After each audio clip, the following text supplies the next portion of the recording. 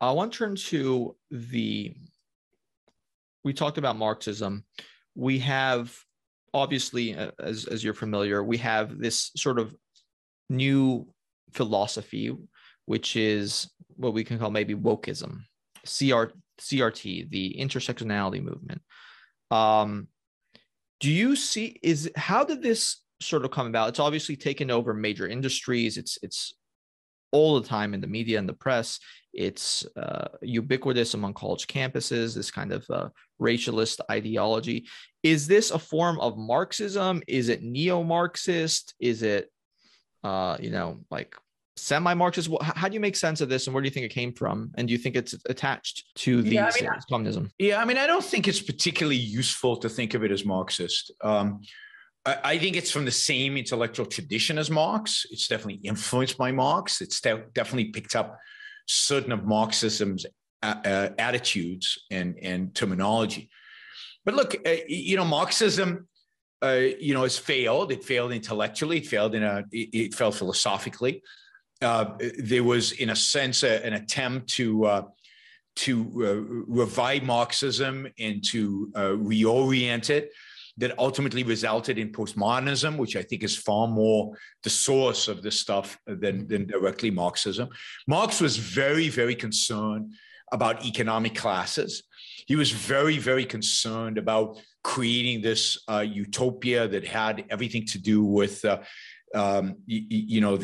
dictatorship of the proletarian ultimately. And he also envisioned a utopia in which people were rich and people did well and people pursued happiness. It's a bizarre utopia, and it's detached from any kind of real reality. But he had certain goals, and he was striving towards achievement of something that was very, I think, different than what CRT is and what intersectionality is and what all these things are. Marx himself was a racist and didn't particularly like Jews. Certainly, he didn't like Jews, even though he was from a Jewish family. He didn't like Slavs. He didn't like Africans. He didn't like a lot of people. He wanted, white, blonde, proletarian. That was his ideal. And but his concern was economic. Mm-hmm.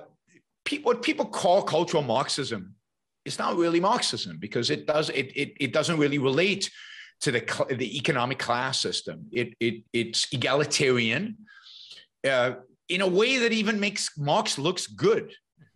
I think the philosophy that dominates today's intellectuals is far worse than Marxism. It has no positive goals.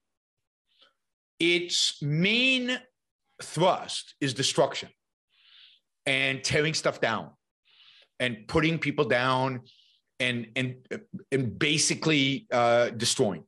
There's no utopia. There's no goal that we're heading towards. There's no some wonderful place. There's no recognition of the values that capitalism created, which Marx had. Marx wrote some of the best defenses of capitalism as an economic system and said, but it plays itself out, and what will replace it is socialism. But he has a whole thing about how, yes, only capitalism beats people out of poverty.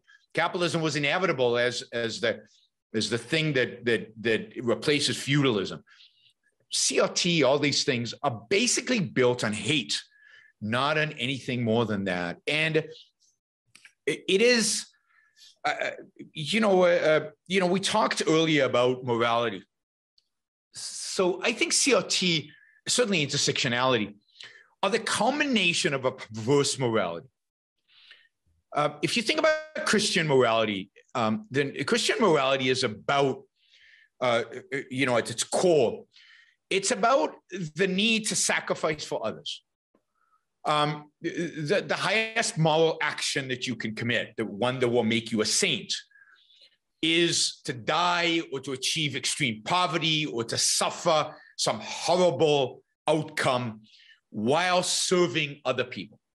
Your purpose in life is to live for others. Take Mother Teresa, take every saint in every museum in a painting, arrows sticking through them. They're all about dying in the service of other people. Which other people? What's the standard by which we should determine whether you should sacrifice for them or not? Well, how oppressed are they? How poor are they? How miserable are they? How suffering are they? The more suffering, the more you should sacrifice to them. Now, what does intersectionality do? Well, it creates a pyramid of suffering. It ranks us based on how oppressed supposedly we are. And then it demands from everybody at the upper regions of the pyramid to sacrifice for people at the other regions of this pyramid, right?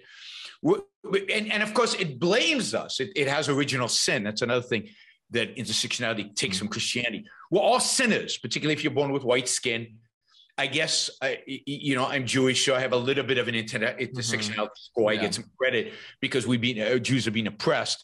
Right. But basically, the whole idea is the more seemingly oppressed you are, the more miserable you are, the more you failed, the more poor you are, the more suffering you are, the more virtuous you are, the more you deserve my sacrifice.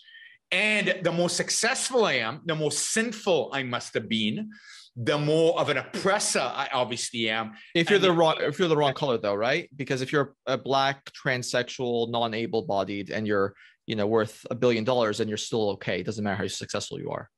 Well, you're somewhat okay, right? You're not quite as okay as if you are Black, transsexual. What did you call it? Non-able-bodied, yeah. Non-able-bodied, and you're poor. Yeah. Then you're definitely right.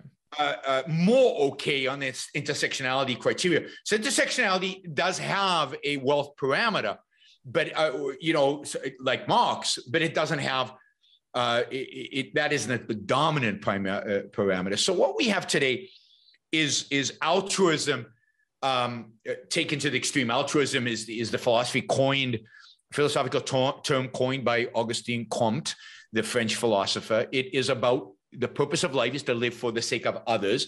And the more miserable the other is, the more you owe them, the more successful you are, the more you should be put down.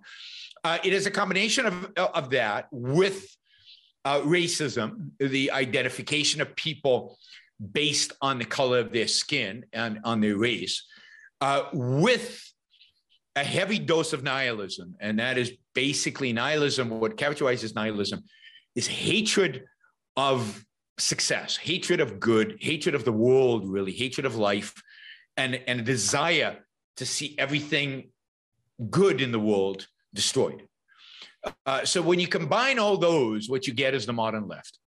And I would argue a little bit of the modern right as well. So I don't want to come across as just anti-left, because I have a lot of criticism of the right as well.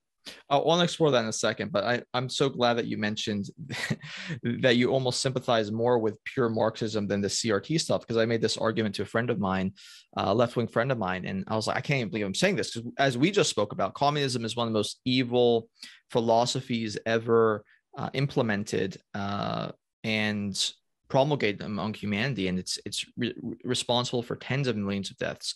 And I was saying, I actually have more sympathy for the Chinese CCP, who basically, as evil as they are, and I don't want to, whitewash anything like that, but they have an end goal in mind. They want what's best for China and the Han Chinese people, and they do want to incorporate everyone into this culture. And with the CRT postmodern stuff, it's like, well, no, if you're born a certain way, you have no chance. It's not even going to work out for you. At least with pure economic philosophy like Marxism, you can always come on board. Well, with this, you're irredeemable. Real Marxism is irredeemable as well, because real Marxism, right, you're born into a class. You have no free will. You're determined. History is determined. You're determined. Indeed, what Marx doesn't tell you, but is obvious, is that in order to achieve his utopia, anybody born a bourgeoisie will have to be killed, because you can't change. It's not like you could change, or you have to go to re-education camps. Right. So look, I don't want to whitewash anything about communism. It's evil through and through. There's only one thing more evil than communism. That is modern nihilistic egalitarianism. Mm-hmm. And egalitarianism is the idea that we should all be equal in outcome. Even the Marxists didn't pretend that was possible.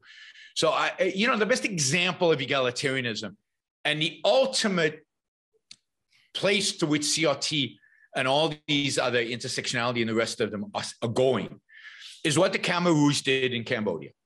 The Khmer Rouge in Cambodia were less communist than they were committed egalitarians. What they wanted is equality of outcome. They didn't care about means of production, all of that. That didn't matter. They just wanted everybody to be equal. So if you had an education and somebody else didn't have an education, how do we make you equal? Well, we can't. So we kill everybody who has an education. If you're smarter than everybody else, how do we make you equal? Well, we can't. So we just kill everybody who's smart. If you're a hard worker and everybody else is lazy, how do we make you equal? Well, we kill everybody who's a hard worker.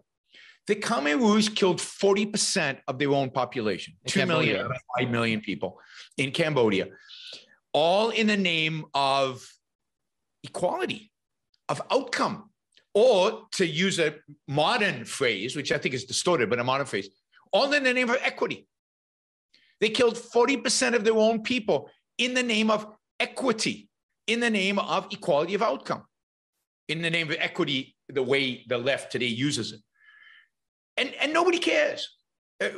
Why not look at what equality of outcome actually leads to? It leads to death and destruction. Nothing else. No good comes of it. This is not about leveling the playing field, which I don't think you can. This is about equality of outcome.